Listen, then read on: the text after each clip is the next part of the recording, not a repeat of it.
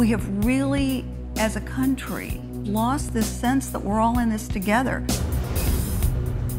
What we have in Indianapolis today is what I consider to be economic apartheid. I would use the word community. We have a community here, and it's moving more towards family. Hi, I'm Cameron. I've been homeless for over 13 years. I'm here because I lost a job, and I'm trying to look for a job. I smoke weed, you know, because, you know, it keeps me one trying to kill myself. This shit is depressing. They are just good people, everyday people, people who just need some special attention. And if somebody wants to be homeless, they can, but they can't infringe on the rights or the laws that govern our society. When they threaten to shut down the camp, they never say that being outside is a bad thing. They want to put you different places.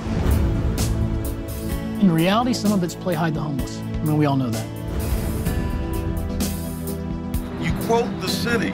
You guys just quote the city. You don't investigate. Nobody knows that these are going to be condos. It's all news to them.